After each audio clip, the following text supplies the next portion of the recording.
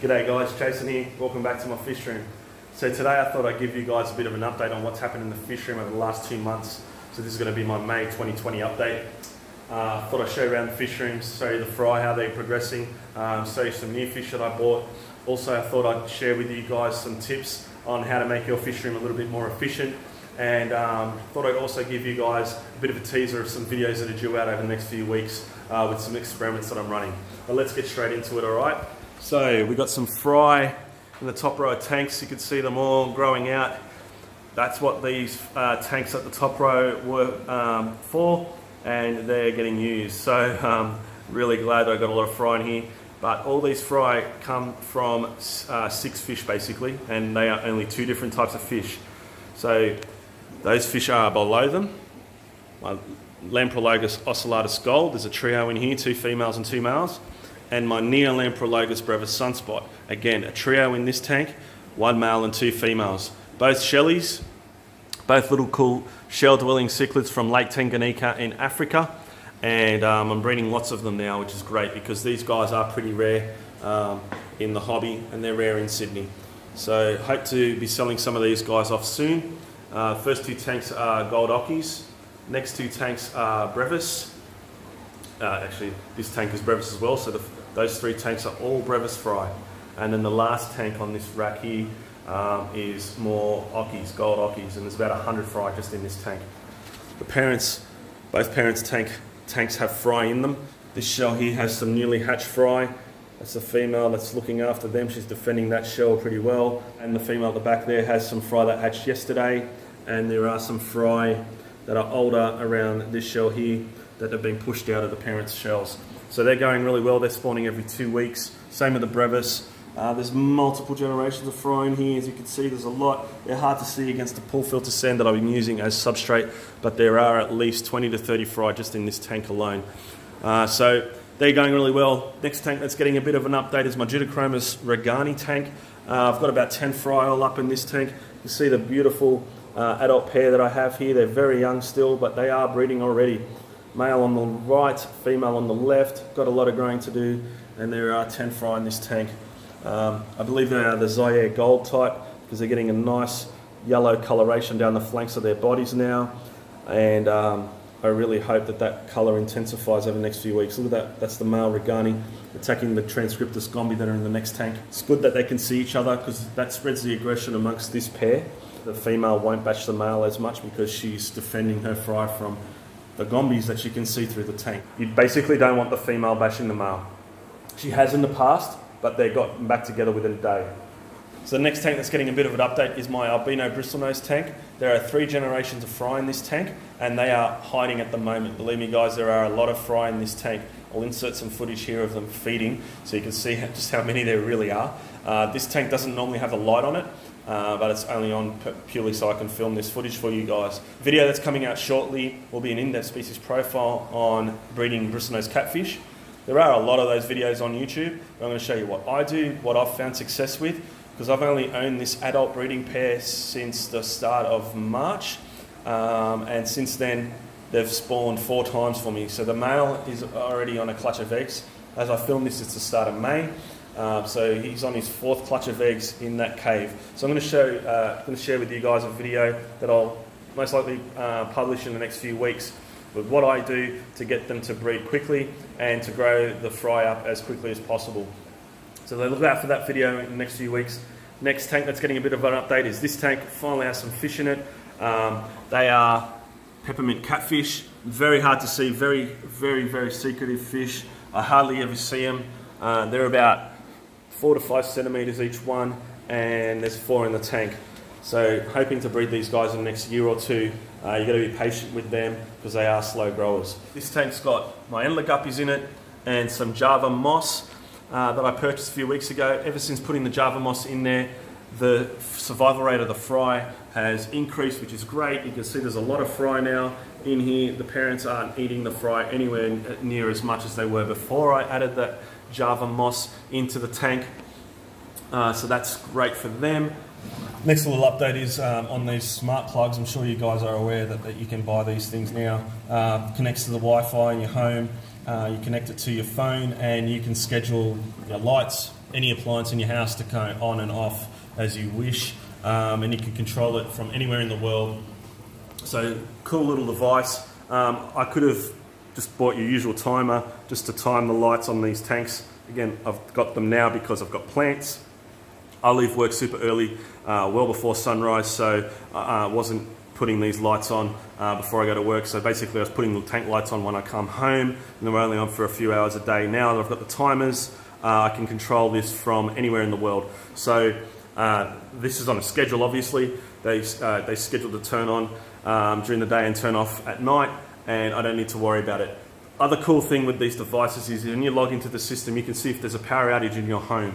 So if there is a power outage, you can come back home and sort it out.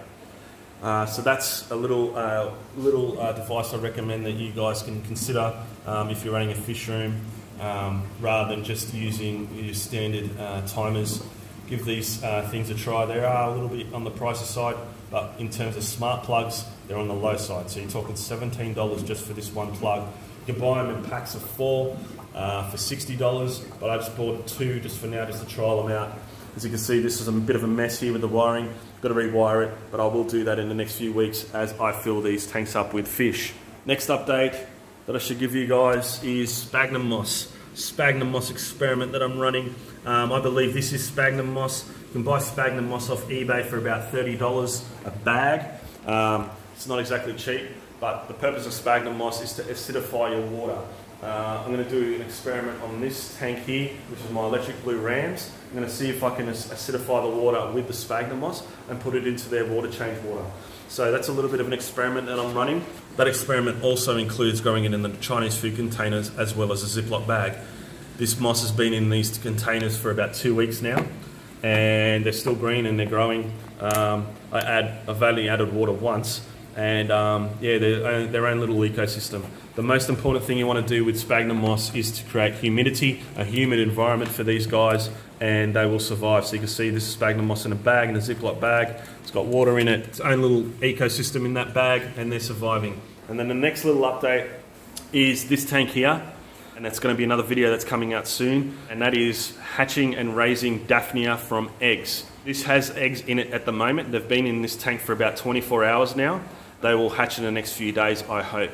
A little experiment that I'm running that's obviously going to take a few weeks to film, and look out for that video soon. So on how to hatch Daphnia and raise them and culture them for live fish feed for your fish room. And the last update is a bit of a sad one, and it involves my white Calvus fry. I slowly started losing my white Calvus fry over the last 2 weeks, 1 to 3 a day. I'd come home, they'd look fine, and within an hour, 2 are dead. Couldn't work it out. Water chemistry is fine in my fish room. It is very, very stable because it's basically 3,000 litres. pH is in 8.4, 8.5 range, hard water, no ammonia and nitrite, 25 ppm for nitrates, and the temperature runs between 27 and 28 degrees. So very, very stable water parameters. Very mixed diet for those fry. Live microworms, baby brine shrimp, mysis shrimp, the food that I made a couple of weeks ago, which is mashed up fish and prawns. They love it. They were doing really well, and all of a sudden they started dying. And I think I worked out what that was. Basically, it was me scaring them when I went up to the tank to feed them. When they were first put into that tank, they were fine. They would come straight, when they'd see me at the front of the tank, they'd come towards me, they were all good. Feed them, happy days. Last 2 weeks, go to the front of the tank and they dart around the tank, scared. I basically think I was scaring them just purely by opening the lid of the aquarium and feeding them. You can't help but sometimes make a clink sound with the glass of the lid, so I duct taped that lid around the edges so it wouldn't make that sound. However, me just appearing at the front of the tank on my little step ladder behind me was enough to scare them, and I think it scared them enough to shock them where they would just slowly die, which is very frustrating and very sad. It's pretty upsetting to see. So I finally worked out a way to feed the fish without being in front of the tank, and that's basically because I'm running an airline into their tank. You can see the fry there. There's an airline that's running in the tank there. You can just see the end of it there. That airline runs across these 4 tanks to the top of this tank here. I get my syringe, fill it up with, put a little bit of, say, live brine shrimp in it, fill the syringe up with water, and inject that through, basically like an IV line, through the airline hose with new aquarium water until the brine shrimp come out of that airline hose into the tank. Does not disturb the tank, get nowhere near it, and ever since I've been doing that, the fry have stopped dying. So that's a little tip for you guys. If you guys have some finicky fish, I highly recommend you do that. It will really help lower the stress of your fish.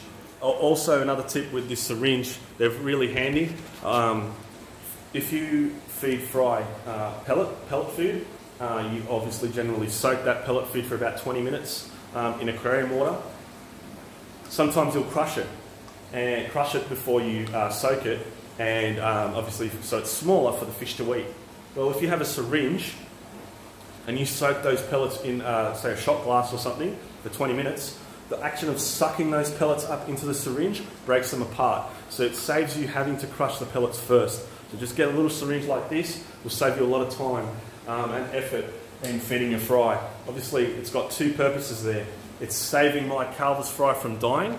I don't have to be in front of the tank. Basically, like an IV line, I can feed those fish, and I can fill that airline tubing up just by filling this up with aquarium water 3 times from one of the tanks, and that food will be in that tank. So it doesn't take too long to do, but it's very worth it for those fish.